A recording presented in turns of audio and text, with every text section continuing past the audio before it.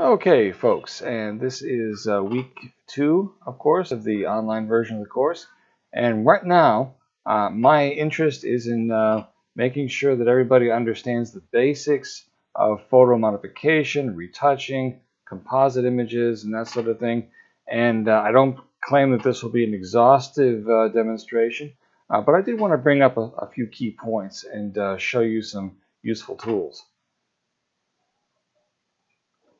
So for photo modification, the important thing to understand is that just because you can do it doesn't mean you should. So for example, tap here. For example, let's talk about reality for a minute.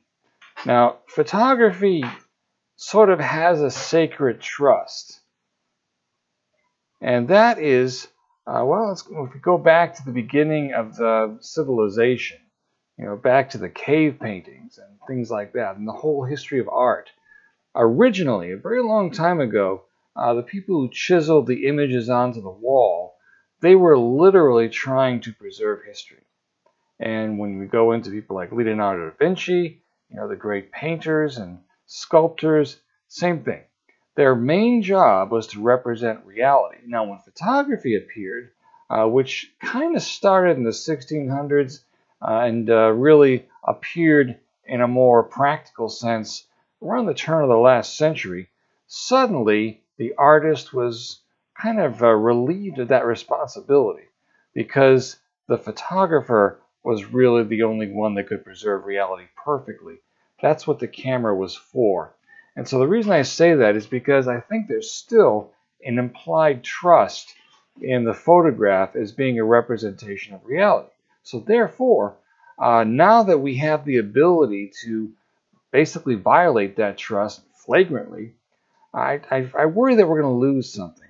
So what is real? Is a photograph real? When you look at a photograph, is that real? Well, now you don't really know because it's possible to make almost anything look real.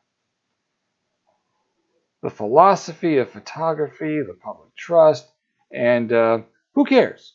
The idea is, now that we can do it, let's go ahead and do it kind of like Jurassic Park. Just because we can make dinosaurs, assuming we could, doesn't mean we should. But at the same time, that is something that you are going to have to decide. Every photographer decides whether or not they feel they have the right to retouch their images, whether they have the right to make images of things that wouldn't really be seen naturally. And that will become a part of your style. Now, fixing errors. Let's talk about that one because I think most photographers can agree on the idea of fixing errors.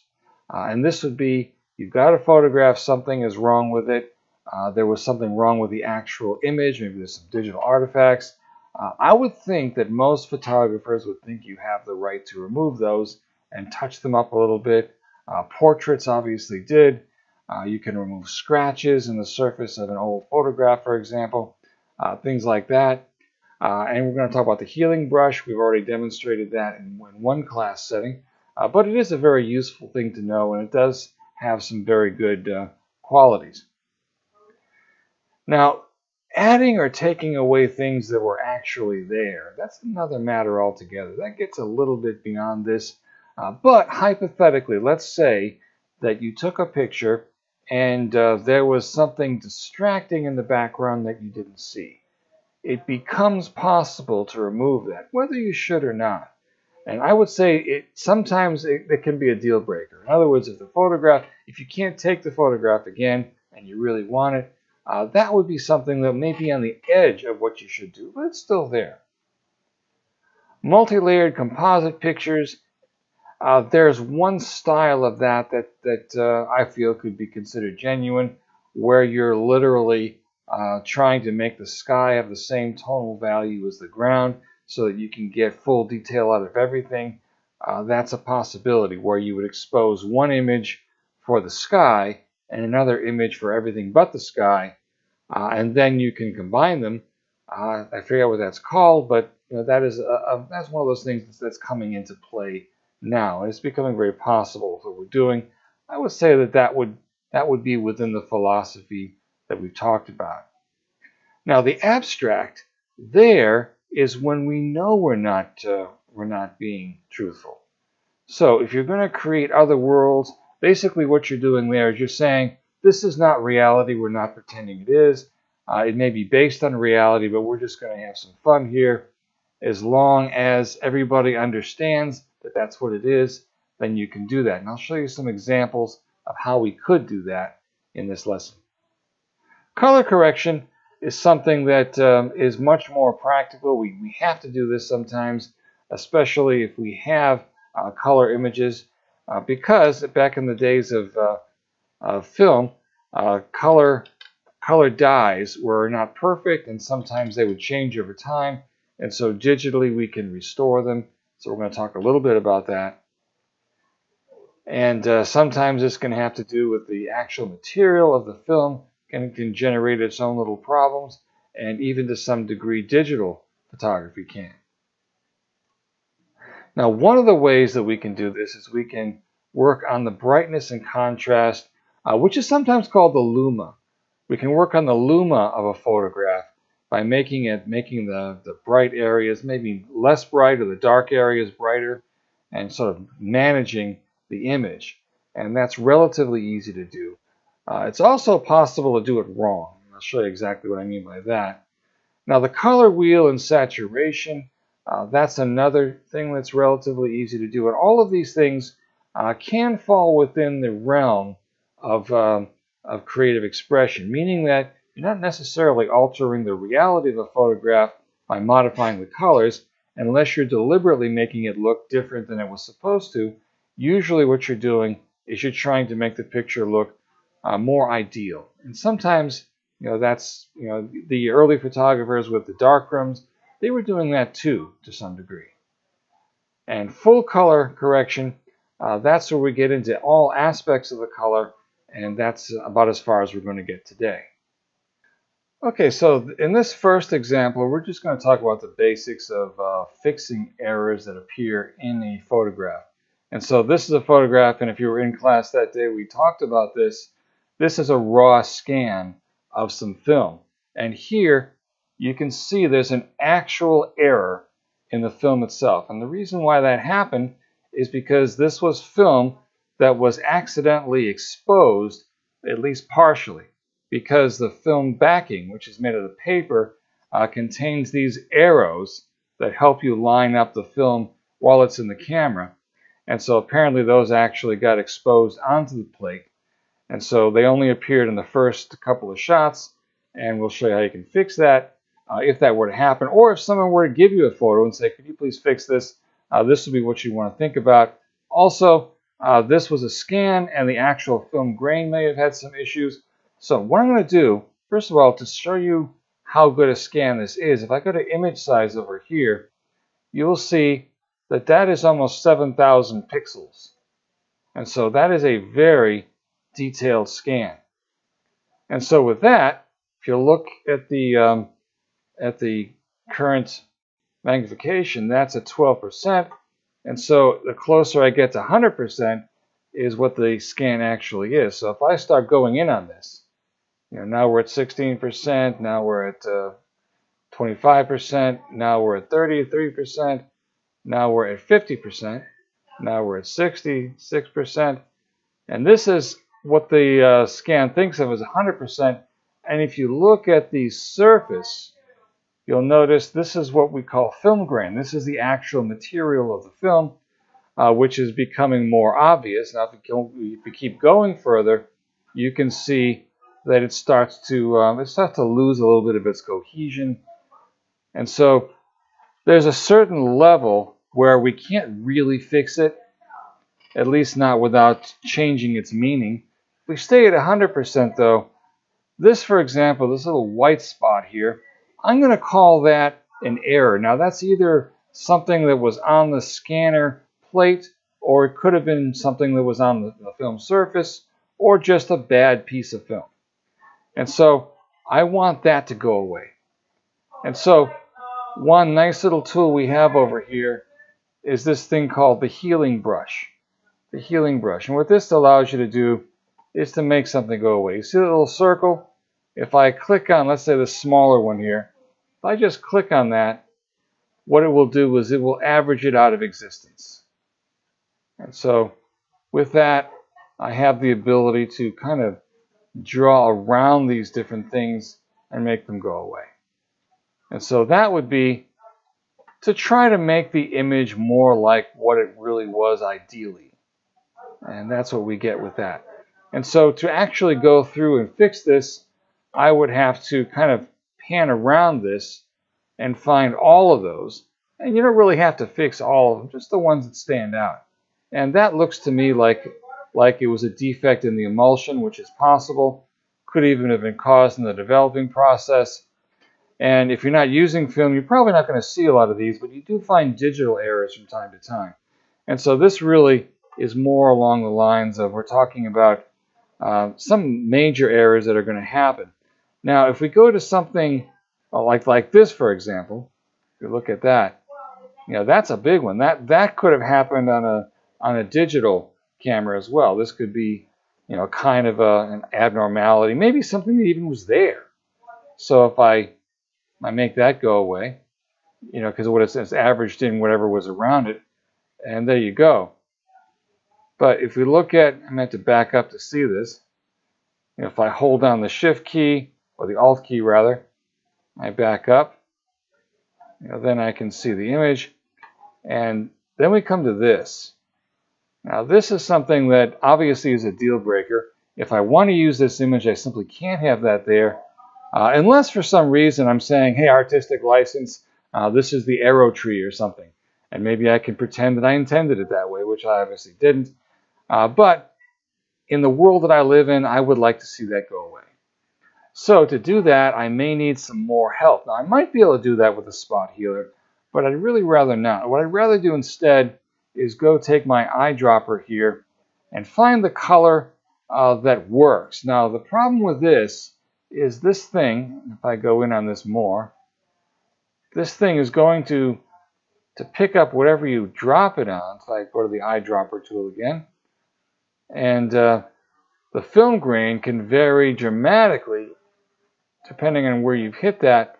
And so you may have to do this more than once. But let's say that I've got that, and then I go for a brush. I can then paint that away. Depending on where I get it, I can do it very effectively. Now you might notice, and this could be important, notice what's going on with the film grain. You may not be able to see it, but this is smooth, whereas this is not.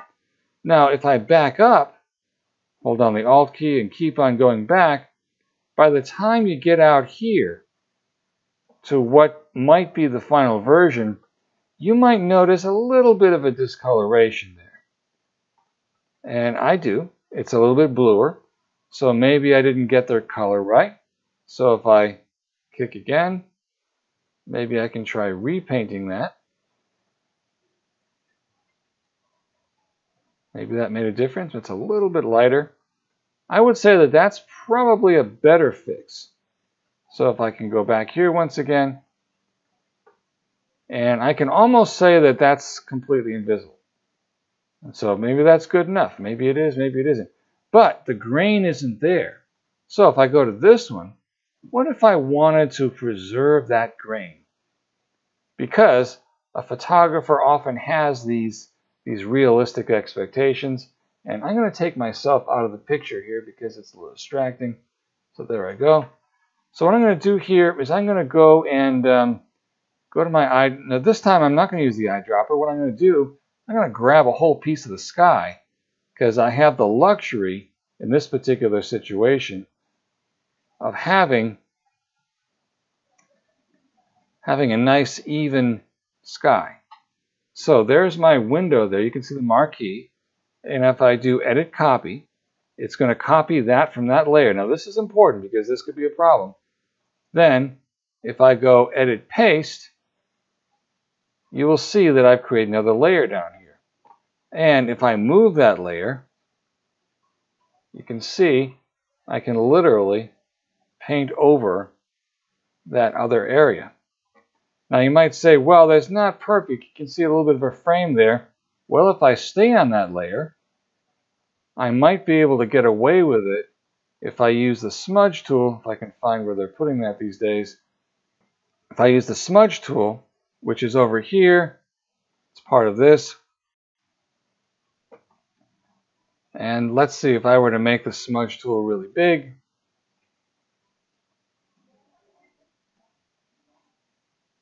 And that didn't really work. You can see it kind of stretched that. So I'm going to Control Z that.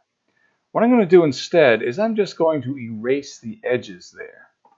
So if I go for my eraser, which is here, and that's you see that brush. Now, believe it or not, if you look down here, we're on this layer, so we're not going to affect the background. If I were to choose the background, I would literally cut through the picture. So I'm going to Control Z that. And I'm going to go back to this layer, and here, all I'm doing is erasing that portion. Now, there's one thing to look at here. I'm going to Control Z again. You can see that little corners come back. If I go up to my brush, these are the tools, the eraser selected, you'll notice the hardness is way up here because I was using this in another context at some point. I'm going to take the hardness down. That's going to be that the brush is not going to really clamp down, so it'll be a little gentler. So if I do that, notice that we can make that edge kind of disappear. So if you look down here, I'll just go there. And maybe it isn't perfect, but I would say it's pretty good. So then, if we back us up, it could be that we just don't see that. Now, if we see it a little bit, maybe we can change that a little bit. We go to Adjustments, Brightness and Contrast, and notice how maybe we can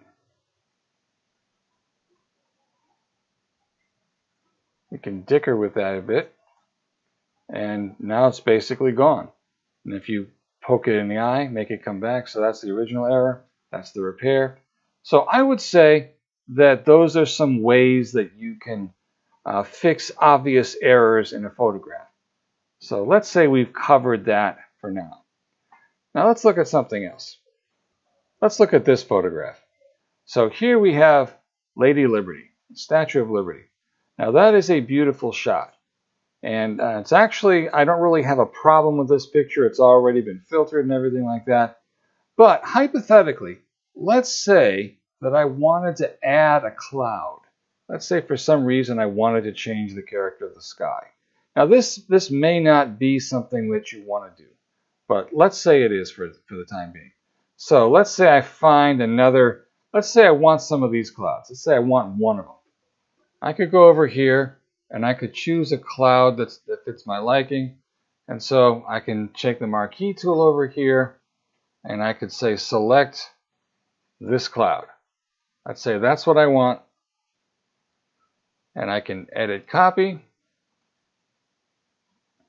Then let's say I go back to this shot here, and if I paste it,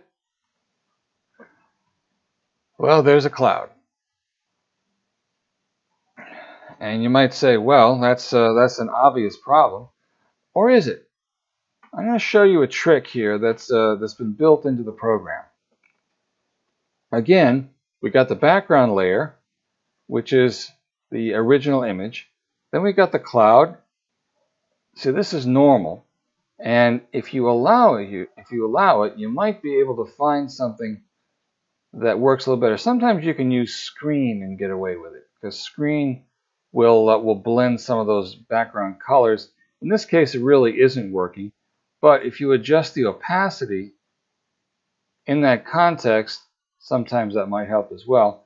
And this is kind of by guess and by gosh. Sometimes multiply works. That would be down here. In this case, no. So right now we got a little bit of a difficult time here. Let's say we leave that on normal. Let's see what we can do with just opacity. If we bring opacity down, then the cloud goes with it. Fill, same kind of thing. Or let's bring the opacity down a little bit, because I'm not going to give up on this. And let's do that trick with the eraser again. So Say I make the eraser even bigger.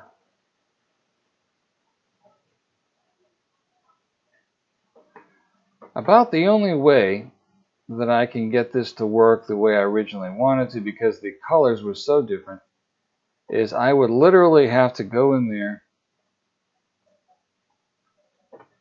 and cut out everything but the cloud itself. So, but that's not impossible, it just takes a little more work. So we're going to cut the sky around the cloud, but we're going to leave the cloud itself in place. And if I do that, and I might say, well, you know, it still doesn't look real. Well, now, let's see what the opacity does. Now, maybe it looks a little bit better. So then if I were to zoom back, you might say, well, big deal, there's a cloud there. Well, here's something else. Let's say we want to make the cloud a little bigger. So we can go into the edit area, and we're just going to transform that through scale. And there is our scale. So let's say I just hold the shift key, make the cloud bigger, and then enter. So there's my cloud. I could also, under that same area, let's say rotate. So I can rotate the cloud, can scale it up, move it around, anything I want to do. And you get the idea. Now, that cloud wasn't there. So the moment I put that cloud there, I have changed the meaning of the picture. So I have to live with that if that's what I want to do. Now here's another one I wanted to look at. Now here we have this really tall building, and looking at this, I don't like this lamppost. So the question is, can I make that lamppost go away? And the answer is maybe, but maybe not. So this is going to be a challenge, but I think we might just be able to do it. So let's say I go in here, as I'm pretty sure I can take this color here. Now let's try it a really easy way. This won't work for the whole thing. And this, by the way, is a digital image. And so if I zoom in on this, if I go all the way to 100%, unlike the film image, I'm not seeing any grain. Now I go all the way in here, and now it's down to pixels. I'm literally seeing the pixels, and this image has no grain. It has none of that little sandy stuff. It was always just pixels. So the closest you get to grain is kind of a little bit of what we call artifacts there, which you can probably barely see. So we're going to go over here, and I'm going to go ahead and use the eyedropper tool. And I'm just going to grab a piece of that sky. I wonder what the brush would do with that.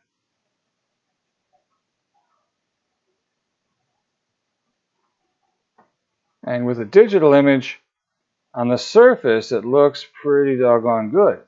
Except, you can see it leaves kind of a halo. And so, perhaps that wasn't the best approach. Control Z, Control Z. So it could be that up here it works, but I would have to keep on selecting it. I'd say we got it up there, but then maybe I would have to take the eyedropper again. Wherever it keeps hiding, eyedropper. Let's say I do down here now, and then go back to the brush, and maybe that's a little easier. For some reason it's going wrong there. So let's say I go back to my eyedropper over here and brush that out. And so we're getting there. So I could just do competing brushes. The eyedropper one more time. And let's see if we can't sort of balance that somehow. Now let's say we've done that for the moment. If we back this up, we can see that we've lost some of that lamppost. And you can see this white area here. That's from over here. So what I'm going to do is I'm just going to grab some of this sky here. Image or edit, copy, edit, paste, and I'm just going to cut that out there. And then, of course, I'm just going to grab my eraser and it may not really work.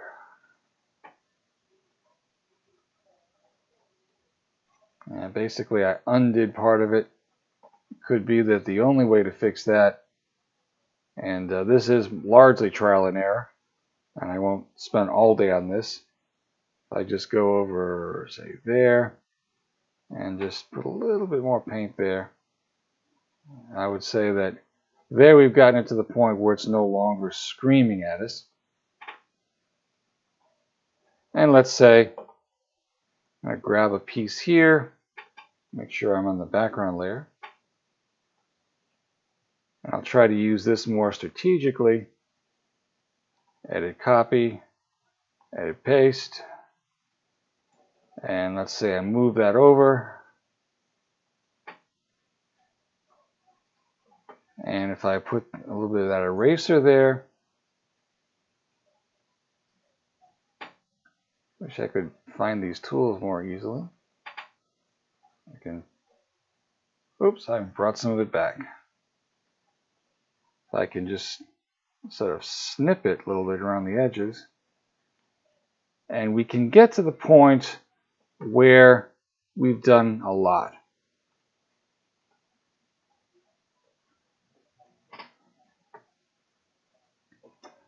And so there we get to this, and it seems like the paintbrush is the least painful way of doing this.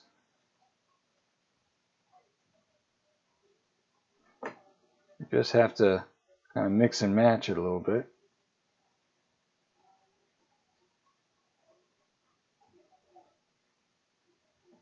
And we may have to do some cleanup work over there. And finally down here, I wonder what we can get there. So let's say we just paint that right out. So there, I'm going to say that we're not that far from it. I'm also going to say that if I was trying to be completely obvious, that I don't think I've succeeded. But here we have the one little problem there, and that is that building. And so there, if we were going to continue to do this, we would have to be a little more careful. Let's say I go in there, and I literally want to take these windows here and make sure I'm in the background layer, edit copy, edit paste, and if I move that up, oh, I'm on the wrong layer. If I move that up, if I could find a way to match the pattern, I've almost got it. And I can use the arrow keys to fine-tune it a little bit.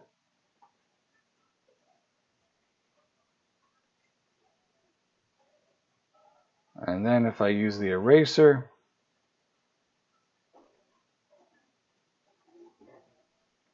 you can see I can begin to reconstruct what was lost there. And I'm not going to do the whole thing because I think you get the idea. If we back up on this, you see that if we're far enough away, eventually we've lost the lamppost. So if you want to pretend the lamppost was never there, that might be one way of doing it. Okay, so let's move into the surreal idea. Let's look at this image. And again, I might not do the whole thing here, but I think it's worth playing around with. Notice how the windows are reflecting the sky.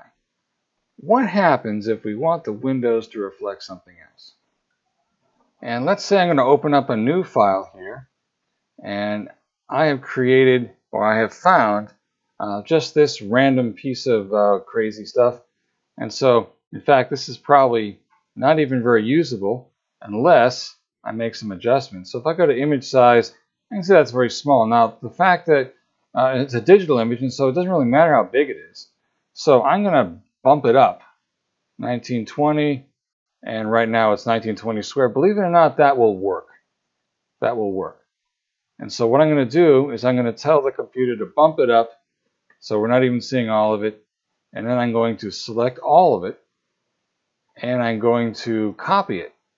Then if I go back to this image and I do edit paste, then let's say I do that. Now this image is much smaller. I can even bump it up again, because the nature of this, it doesn't matter if we lose resolution. You'll see why in a minute. Let's say I go to transform, and I'm just going to scale the heck out of this. I'm going to scale it up and scale it that way too. So now I have basically covered that image. And so you might wonder, why the heck would I want to do that? Well, if you look over here and you see these two layers here, I'm going to, first of all, unlock the background layer. I'm going to put this below. And so there, you might wonder, why did I do that? Well, that means that this image is now hiding behind this one. So let's say I were to go in on this.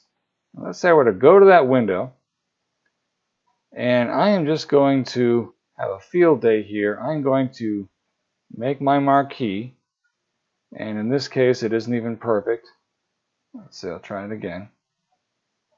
Just grab a piece of that. And if I'm on this layer and I delete that, it looks to the layer below. And so then, probably the better thing to do would be to use the eraser tool, and this time I want to have a little more control over it, to make the size smaller. And you can see, if I wanted to, and this isn't necessarily the best way to do it, I am looking through that window, and so if I back this up,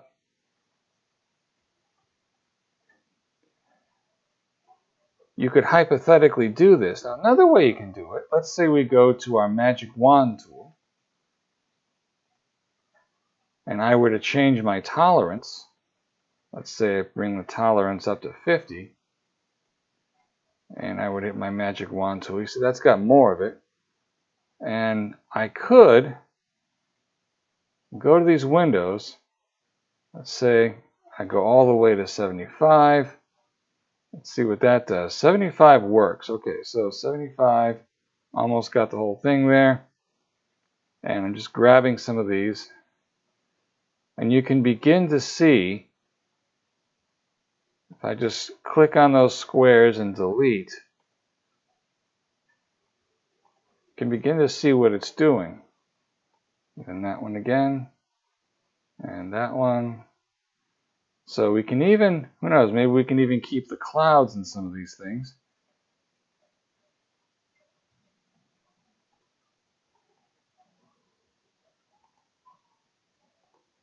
So I'm doing it kind of fast now.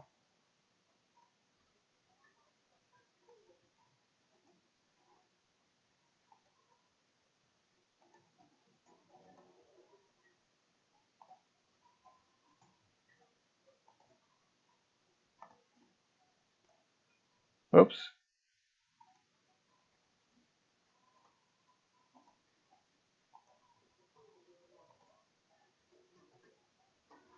So now that I've gotten that far, let's say I want to look at this. And you can see what I've done to the image. In fact, it's even got the beginnings of something really crazy. I could even get around that brushwork there. And I could make the entire image have this surreal effect where I'm looking through the building onto something else. And so that would be an example of photo modification. I'm not sure if that's what you want to do, but you can. Okay, now the last example I wanted to do is a simple color correction. I want to look at this one here, because this one's got some problems. And so this image was taken in what I'm going to at least call temporarily the purest fashion, meaning that I took the picture, this is what it scanned out as. I didn't actually try to correct the color. Now I'm looking at this and saying this color needs some serious help, because the sky was not really that dark purple and the contrast is too high. So there's a lot of work that can be done on this one. So to do this, if I go to the image menu and I go to adjustments, I've got a few things. Now let's start with the basics. let's say I wanted to do brightness and contrast. Then you get this dialog box here, and if I bring the brightness up, what that's doing is that's lightening the lighter colors, basically bringing everything up at once. And so the darks get brighter and the brights get brighter too, and that's not always good. But let's say that helps a little bit. Now the contrast, what that does is it squeezes or lengthens the range of colors. So if I bring the contrast up, there's less gray. If I bring the contrast down, there's more gray. So it's kind of muddy. And so generally speaking, those work together. You would want to make sure that you're not losing any detail. And of course, you can always turn off preview. This is what it started at. This is what we got. And so right now, I'm actually going to leave this alone because I think it needs more help than that. So I'm going to go to the magnifier in case that becomes relevant. So another thing we can do, and if we go into our adjustments, if we go to hue and saturation, that is another place where you can do some work. Now the color wheel, just so you can understand this, this is a very, very basic way of modifying color. There's really only one control here that you can use at all, valuable, and that is saturation. If you can picture this stripe here bent into a circle, that's the wheel. On the top of the wheel, you've got the warm colors. As you go down, you go into the cooler colors, and eventually you come on this other side here. So if you rotate the wheel, what you're doing is you're making the cooler colors warm and the warmer colors cool. Now, if you were to do this, if you were to just basically send this out, basically it looks like someone's gone completely insane. I would say that if I saw this picture, I would say that I would not be impressed with that technique because really anyone can do it. And if you were ever a kid playing with the controls on a TV set, yeah, you can make it look like crap, but why would you want to? All right, so we're going to put this back where it was. So I'm going to turn that back to 0. And so go back to hue and saturation. And so not making any hue adjustment. Saturation, on the other hand, takes you from the center of the wheel out. So if you go in, notice how the color errors don't seem so significant because what we're doing now is we're removing color. If we take it all the way in to the center of the color wheel, we got black and white. If we take it out to the edge, then the colors become cartoony and exaggerated. Sometimes just bringing the saturation down a little bit can help. So you see the preview. I would say the desaturated one at least looks a little better than this one, but we're not going to do this because the real problems here have to be fixed internally, and so that would take us to what we call color balance. So the color balance, you've actually got a lot of controls, and we're going to look at these as we go along. Now you'll notice that there are 3 presets down here. Tone balance, we got shadows, midtones, and highlights. So sometimes it helps to start with the midtones because what I'm seeing is there's a lot of extra purple here. So I'm going to look at the blue and I'm going to move this a little bit. Now notice that's bringing out some of those greens in the Statue of Liberty. If I move this one here, I'm looking at that area there. I'm thinking that looks a little better. And this seems to be fixing the sky a little bit. So that gives me like a snapshot of about what I think the picture may be needing. So then if I go to the dark areas, if I hit shadows, now shadows, we get to do this again. So if I go back to midtones, I could see that it really helped to move this blue down a little bit. Here it doesn't seem to be having the same effect because maybe that's not where the correction was the worst. What happens if we look at this? The reds, maybe not so much. Maybe the problems here are in the lighter areas. But this hasn't done much harm. So if we de-preview it, maybe it looks a little better. But I'm going to think the highlights are where we got some real problems. So here, maybe just a little bit in this direction. Here.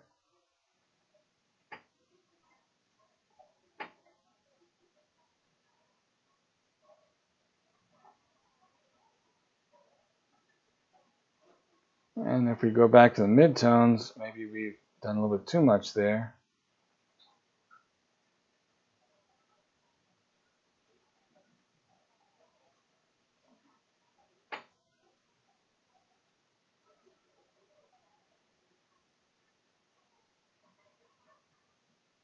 And the shadows finally.